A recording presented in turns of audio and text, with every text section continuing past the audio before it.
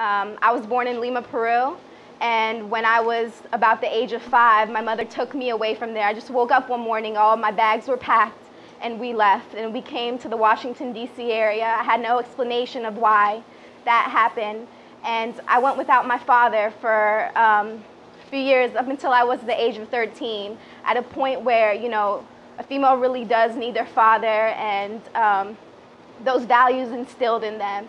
And I never got that explanation, but I developed this anger towards my father. When I did get in contact with my father and he moved over to the States, I would have weekends with him.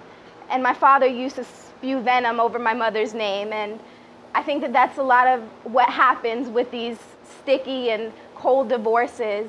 And, you know, all I did was stand up for my mother. I now have a healthy relationship with both of my parents, but I fully understand that if they had the resources back then to get over this divorce, get over this separation, then I think that things would have turned out a lot different. I don't think that parents understand how much it affects the children and how much it can manifest into their lives, whether it's relationships and situations. I had a lot of behavioral issues when I was growing up, and you know, I had to find my own way of understanding everything that I was going through.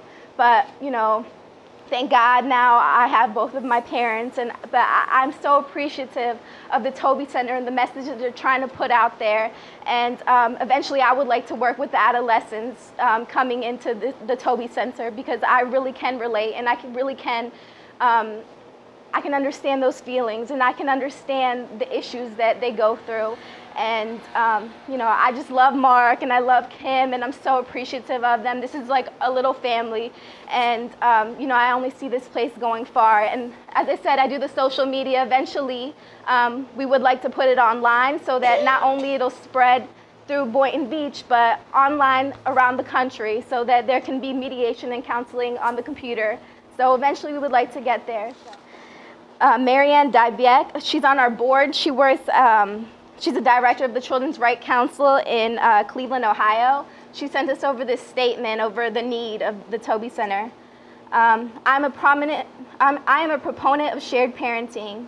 It is true that the courts do not do enough for the parents to facilitate, in every case, a proper distribution of parental rights. However, I firmly believe that it is the parents of the children who should be more educated in the aspects relating to the benefits of true shared parenting.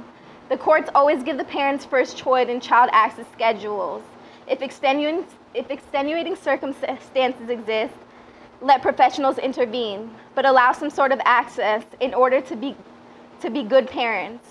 We need to remember what it is like to feel like a child. So thank you very much. Appreciate it.